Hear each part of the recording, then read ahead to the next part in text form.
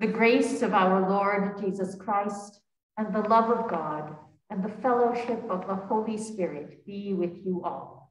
And also with you. Almighty God, to you all hearts are open, all desires known, and from you no secrets are hidden.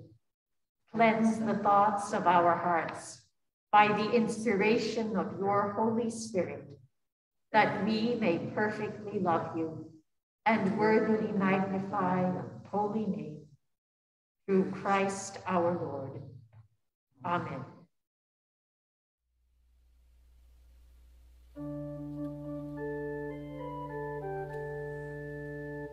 Glory to God in the highest, and peace to his people on earth. Lord God, heavenly King, almighty God and Father, we worship you, we give you thanks, we praise you for your glory. Lord Jesus Christ, only Son of the Father, Lord God, Lamb of God, you take away the sin of the world. Have mercy on us. You are seated at the right hand of the Father. Receive our prayer. Receive our prayer.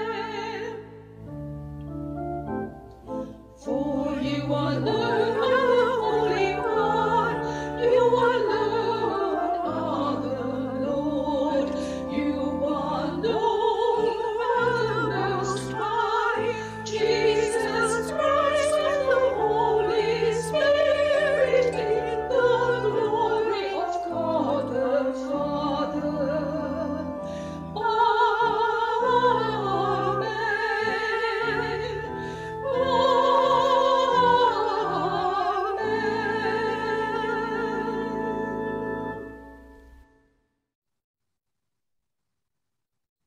Let us pray. Almighty God, by grace alone you call us and accept us in your service. Strengthen us by your Spirit and make us worthy of your call. Through Jesus Christ our Lord, who lives and reigns with you and the Holy Spirit, one God, now and forever. Amen.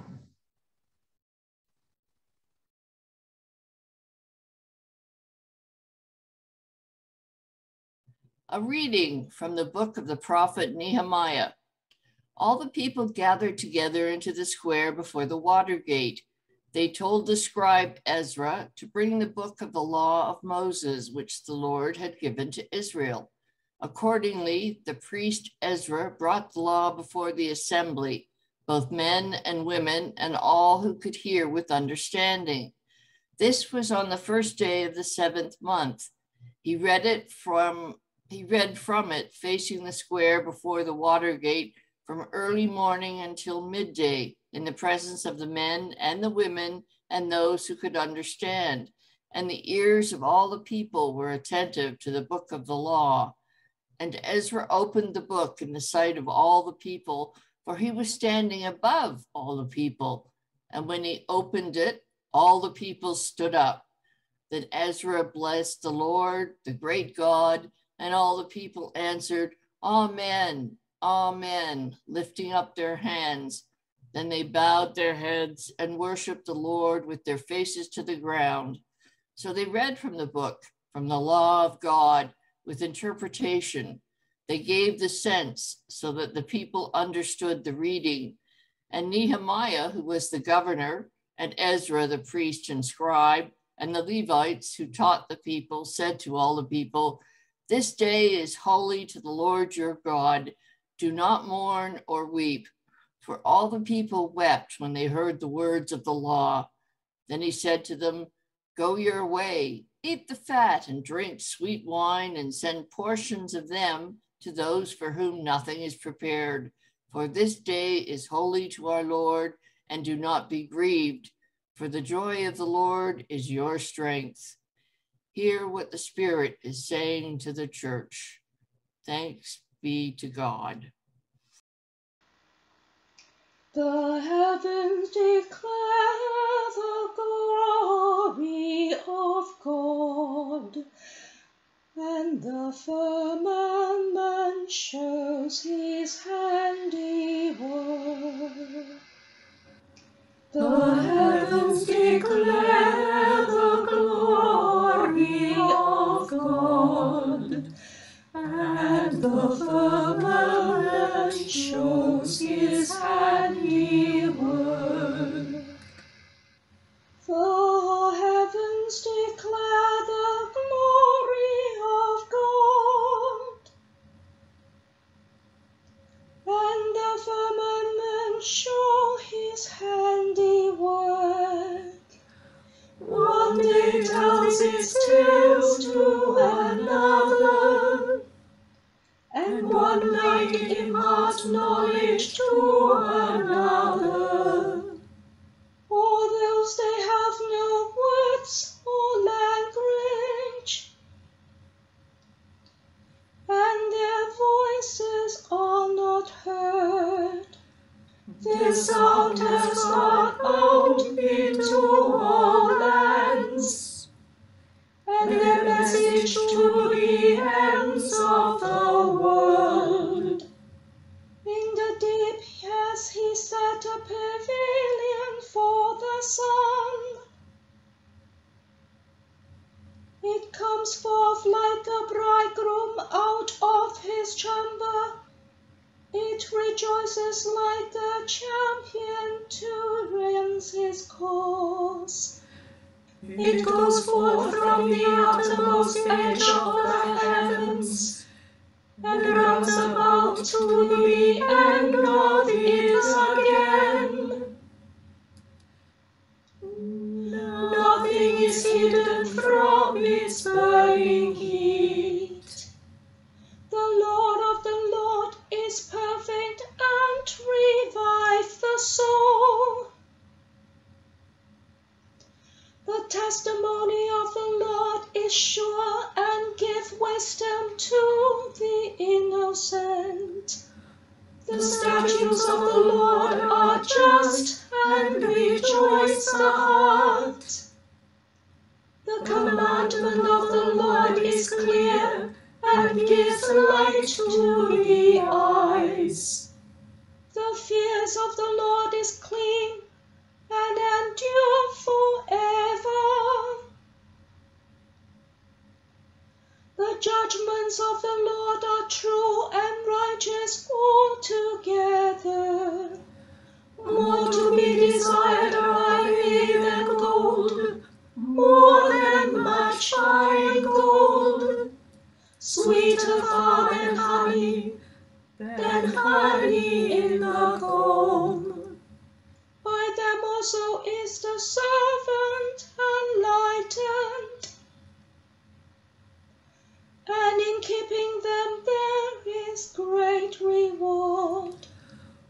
Who can tell how often he offends?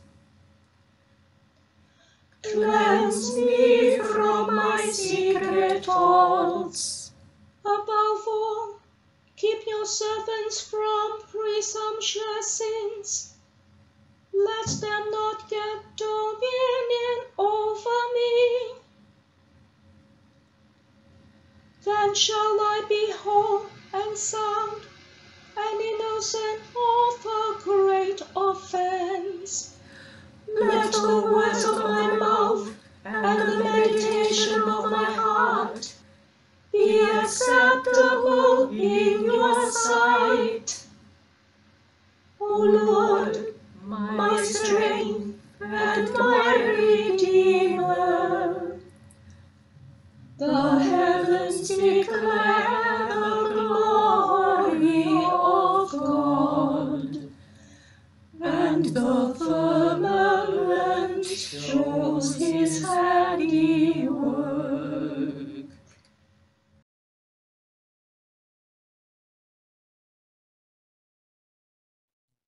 A reading from the first letter to the Corinthians. Just as the body is one and has many members, and all the members of the body, though many, are one body, so it is with Christ. For in the one Spirit we were all baptized into one body, Jews or Greeks, slaves or free, and we were all made to drink of one Spirit. Indeed, the body does not consist of one member, but of many. If the foot were to say, because I am not a hand, I do not belong to the body, that would make it not any less part of the body. And if the ear were to say, because I am not an eye, I do not belong to the body, that would not make it any less a part of the body. If the whole body were an eye, where would the hearing be? If the whole body were hearing, where would the sense of smell be? But as it is, God arranged the members in the body, each one of them as he chose. If all were a single member, where would the body be? As it is, there are many members, yet one body. The eye cannot say to the hand, I have no need of you, nor again the head to the feet, I have no need of you. On the contrary, the members of the body that seem to be weaker are indispensable, and those members of the body that we think less honorable, we clothe with greater honor, and our less respectable members are treated with greater respect, whereas our more respectable members do not need this. But God has so arranged the body, giving the greater honor to the inferior member, that there may be no dissension within the body, but the members may have the same care for one another. If one member suffers, all suffer together with it. If one member is honored, all rejoice together with it. Now, you are the body of Christ, and individually members of it. And God has appointed in the church first apostles, second prophets, third teachers, then deeds of power, then gifts of healing, forms of assistance, forms of leadership, various kinds of tongues. Are all apostles? Are all prophets? Are all teachers? Do all work miracles? Do all possess gifts of healing? Do all speak in tongues? Do all interpret?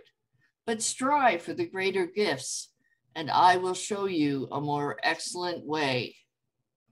Hear what the Spirit is saying to the church. Thanks be to God.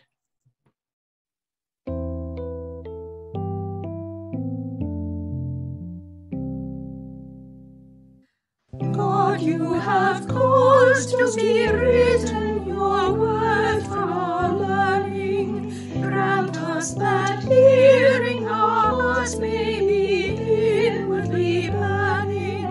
Give to us grace that in your Son we embrace, like all his glory discerning. Now may our God give us joy and all peace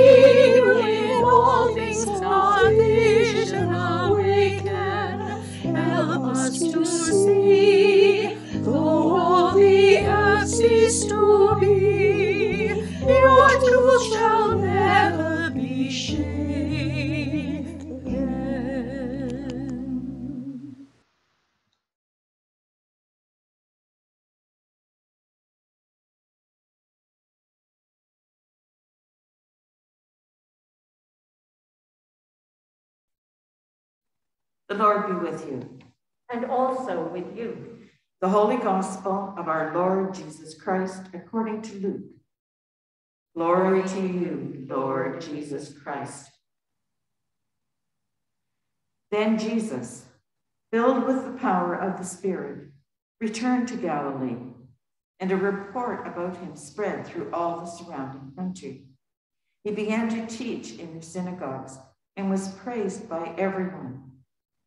When he came to Nazareth, where he had been brought up, he went to the synagogue on the Sabbath day, as was his custom. He stood up to read, and the scroll of the prophet Isaiah was given to him. He unrolled the scroll and found the place where it was written, "The Spirit of the Lord is upon me, because he has anointed me to bring good news to the poor. He has sent me to proclaim release to the captives and recovery of sight to the blind, to let the oppressed go free, to proclaim the year of the Lord's favor." And he rolled up the scroll, gave it back to the attendant, and sat down. The eyes of all in the synagogue were fixed on him. Then he began to say to them, "Today this scripture has been filled in your hearing." The Gospel of Christ. Praise to you, Lord Jesus Christ.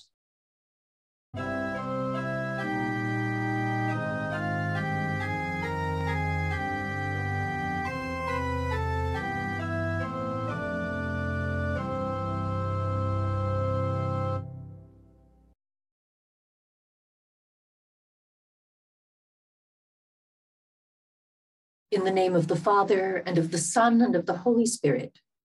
Amen. The context of the event we heard about in our Old Testament reading is the mid-5th century BCE, when the Israelites who had returned from exile in Babylon were in the process of rebuilding the temple and reestablishing its worship, a tradition which had been completely broken for 70 years. And whose history before that seems to have been rather patchy as well.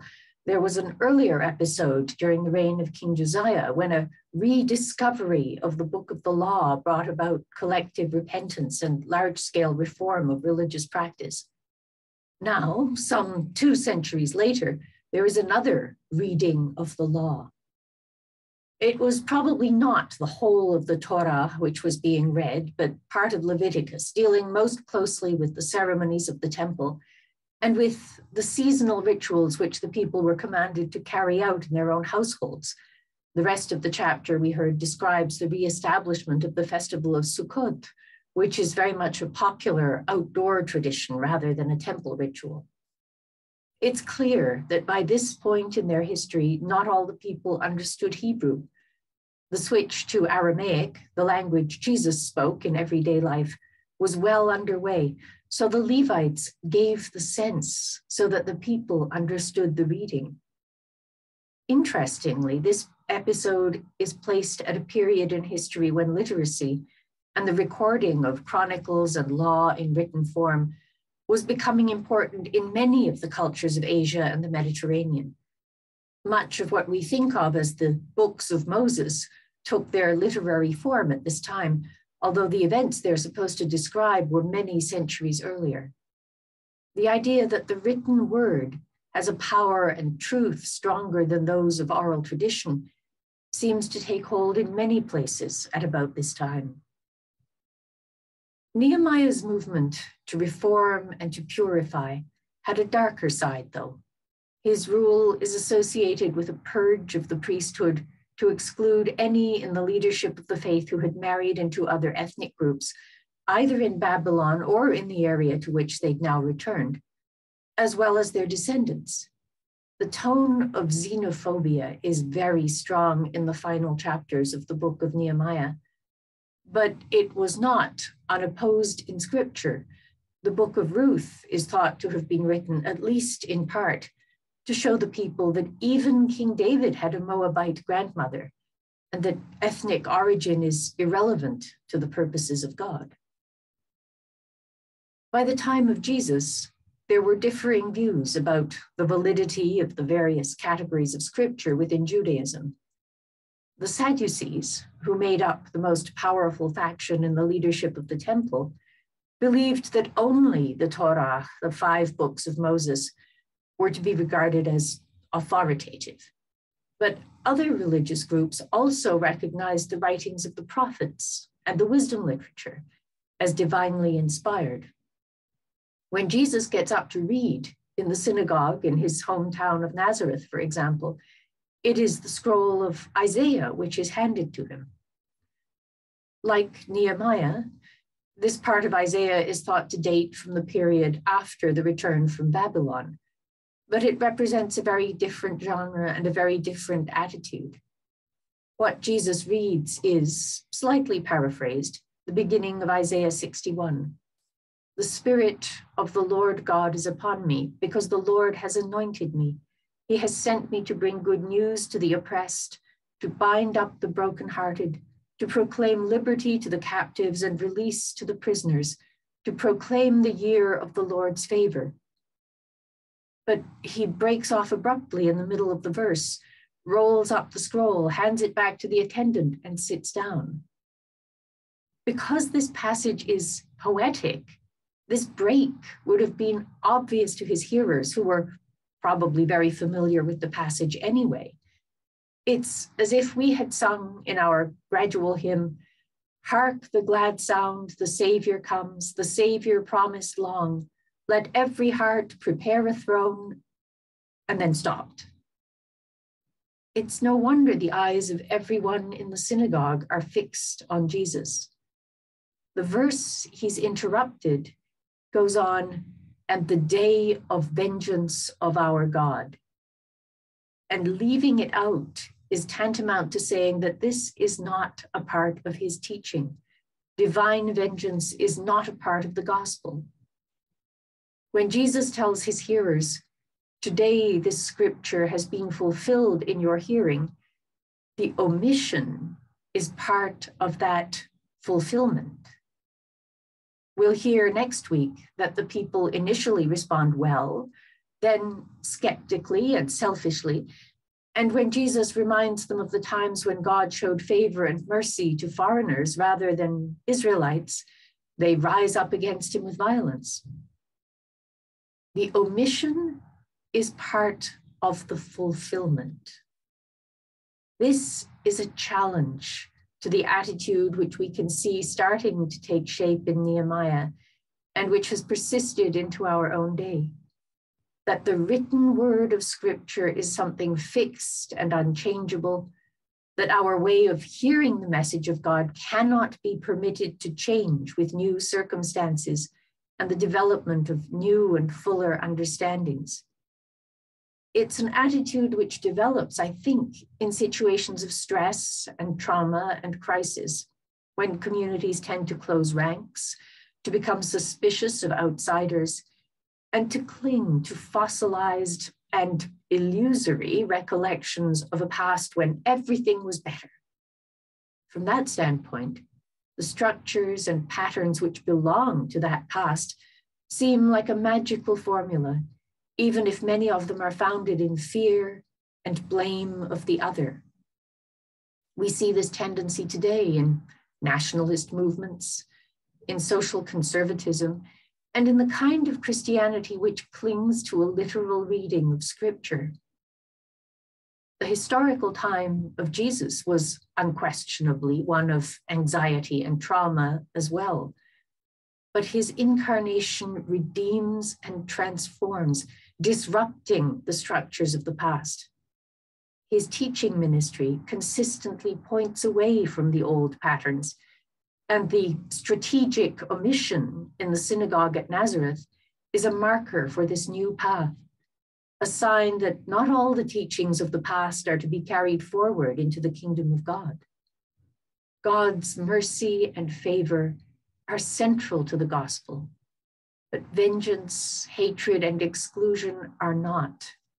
And a living faith is one which re-examines and questions itself in the light of all God's revelations, social, scientific, political, theological.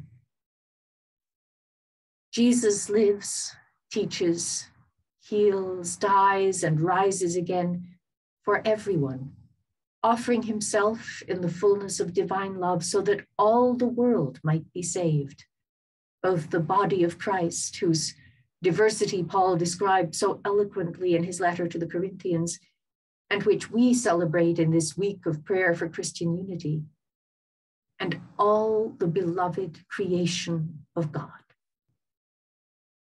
In the name of God, Father, Son, and Holy Spirit. Amen.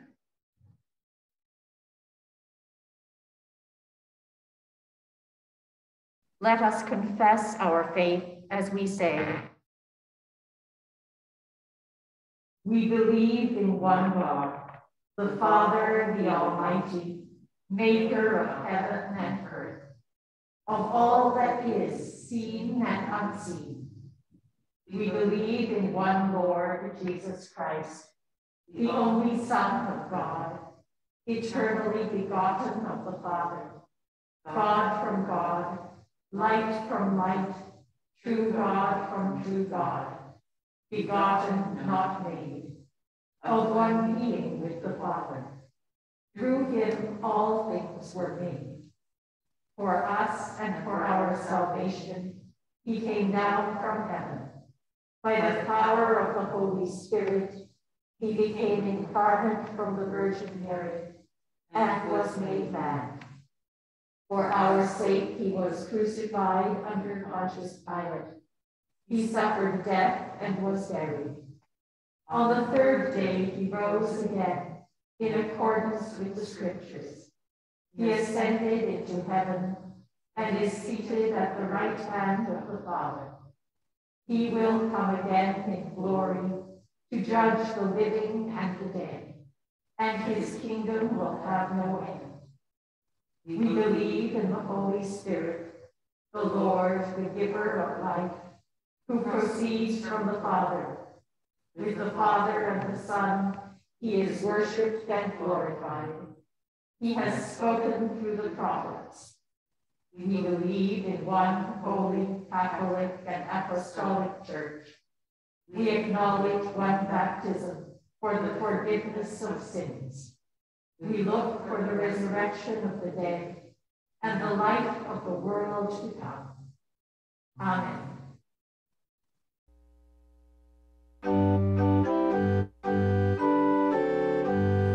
Every nation sees the glory of a star that pierced the night. As we tell the wondrous story, we are bathed in radiant light. Stars sent forth from highest heaven, dancing light of God's design. Shine upon the gift that's given, Word made flesh, now born in time. Once again may we discover, Word made flesh sent from above, in our neighbor, sister, brother, in the lonely and unloved. May we touch him, may we hold him, may we cradle him with care, as we learn to love each other, bringing hope from our despair. Gather, God, the world together in the brightness of your day. Fill our hearts with joy forever. Help us walk the holy way. May your justice rule the nations. May all people live as one. Now we see our true salvation in the glory of your Son.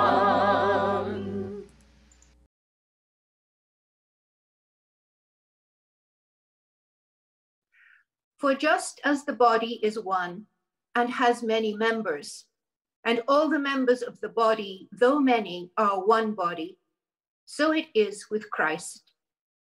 Let us pray as that one body for our church, for our baptismal ministries, and for the Christian stewardship by which we use the resources God gives us to fulfill Christ's purpose for the world.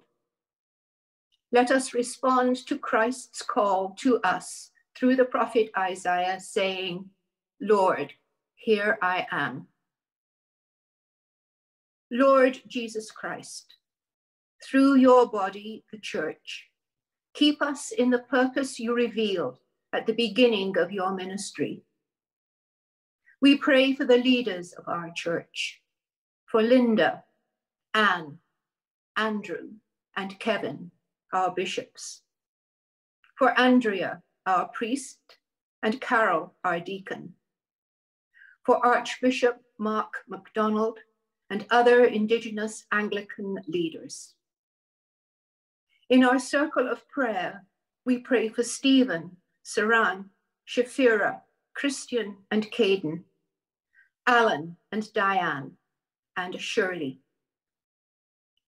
We pray for the users of this space, the 18th Willowdale Scout Group, and for other users as they discern their plans for the future.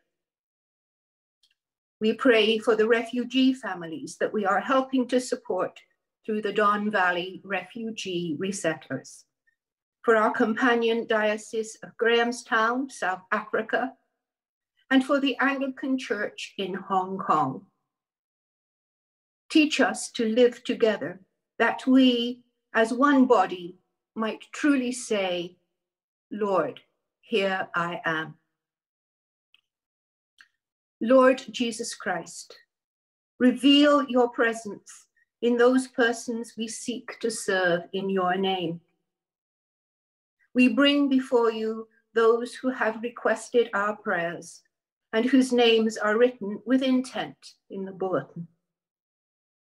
We hold before you those who are shut in: Bob, Elsie, Gloria, Jean, Louise, and Sylvia, and the residents of Sunrise of Thornhill.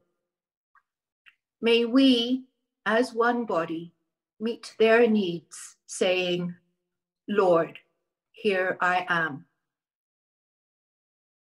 Lord Jesus Christ, who redeemed us, teach us to pray in the world today for all who are searching for comfort and refuge amid loss. Be with us. As one body, we strive for justice and peace among all people. We pray for the people of Afghanistan, Ethiopia, and Tigray, Sudan, Haiti, Myanmar, Yemen, and all places experiencing war and civil unrest. We pray for the people of Tonga as they cope with the devastating aftermath of volcanic eruption and tsunami, and for those in Ghana as they recover from explosion. We pray especially today for the asylum seeker family who froze to death in Manitoba. We pray for those with the coronavirus, those who care for them, those who are suffering from anxiety during this stressful time, for researchers investigating the most recent variants, and for those who struggle with vaccine hesitancy, praying especially for those who live alone, those in isolation, and those who have cried out for our help. Work through us as one body, that the poor may be blessed, the homeless housed, the weeping comforted, that we might truly say, Lord, here I am. Before you, Lord Jesus Christ, we remember those departed whose names we now speak or remember. Open our hearts to grace and truth, Fill us with your holy and life-giving grace, that we may comfort all who mourn, saying, Lord, here I am. Holy God, send us into the world to work that purpose revealed in Christ your Son. In his name, amen. Dear friends in Christ, God is steadfast in love and infinite in mercy, welcoming sinners and inviting us to the table. Let us confess our sins, confident in God's forgiveness. Most merciful God, we confess that we have sinned against you in thought, word, and deed, by what we have done and by what we have left undone. We have not loved you with our whole heart. We have not loved our neighbors as ourselves. We are truly sorry, and we humbly repent. For the sake of your Son, Jesus Christ, have mercy on us and forgive us, that we may delight in your will and walk in your ways, to the glory of your name. Amen. Almighty God, have mercy upon you, pardon and deliver you from all your sins, confirm and strengthen you in all goodness, and keep you in eternal life, through Jesus Christ our Lord. Amen. The peace of the Lord be always with you. And also with you.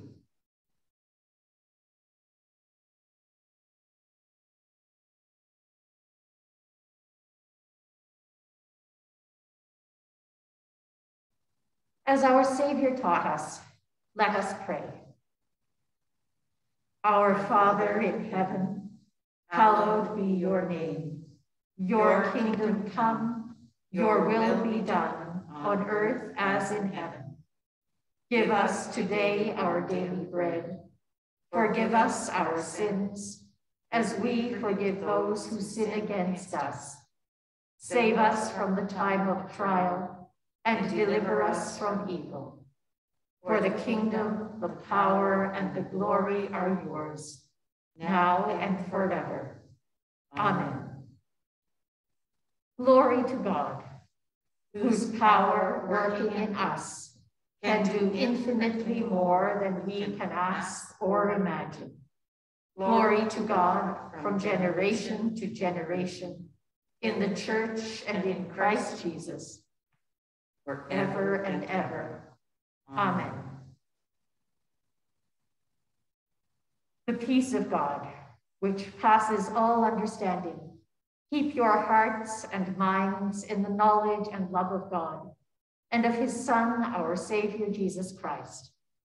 And the blessing of God Almighty, the Father, the Son, and the Holy Spirit be amongst you and remain with you always. Amen.